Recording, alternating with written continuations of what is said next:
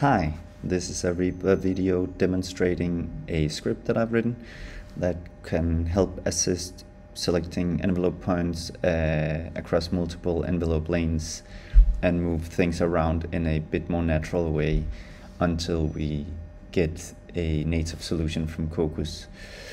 So the first time you run the script, you get this pop-up and you have to press enter on your keyboard and then click somewhere where there's nothing and then just click. Now it works, so now I can select everything and I can move things around. Every time you restart Reaper, this process has to be rerun. You can see I can select like this, now moving these up here and press shift to select something else. And that's also how it differentiates from a Razor edit, because you can't be as specific with a Razor edit where it's like, I don't want this, and now it's like omitting those 2 points. What's cool is that you can hold down shift and add to your selection and press down command and then invert the selected points. In order for this to work properly, you need to go into the mouse modifier envelope lane and set shift to no action and command shift to no action. And you can see if I select here and I move things, I can also do it on the envelope points and on the automation point.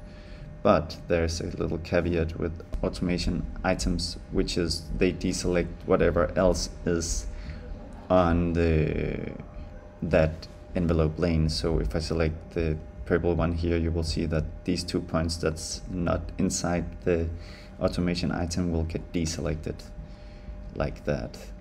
And I'm not really trying to fix these things. This is supposed to be an add-on that can be turned on and off and not really being in the way of how Reaper normally works for you. I'm sure it's fairly easy to break, but it also works pretty well if I select a whole bunch of things. For instance, you can break it if you move things too far.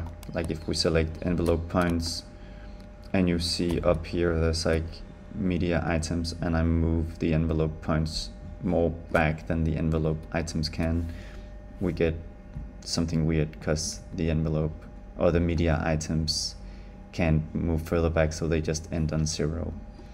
Anyway, let me know what you think. Maybe you can help improve the script until we get a better solution.